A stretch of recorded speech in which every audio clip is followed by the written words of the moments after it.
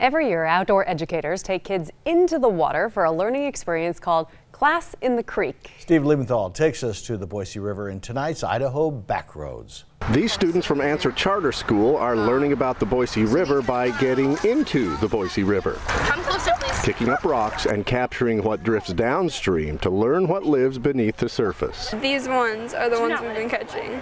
What is that? Caddisfly larvae. It's part of a long-running program called Class in the Creek.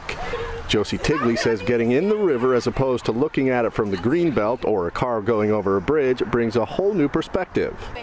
Once you get down here and you actually look at what's in the river, it makes you see it through a whole different point of view. Small teams of students gather all of the living things they find in the river, and wildlife educators like Tess Wolfeson explain what each specimen is and its role in the ecosystem.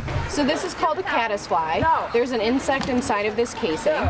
The caddisfly will take rocks and leaves and whatever it can find, and it'll build this casing, and he'll stay in there until he's big enough, and then we'll come out. Wolfeson says the kids sometimes surprise her with things she has never seen before, making it a shared learning experience, one she hopes will give the students a greater appreciation of nature.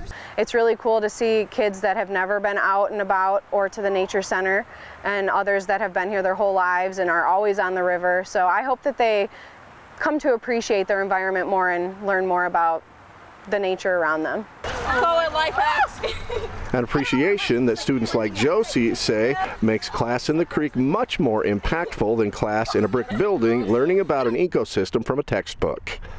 You don't get to experience it, you don't get to see it move, you don't get to see the little organisms move, and you don't get to touch them.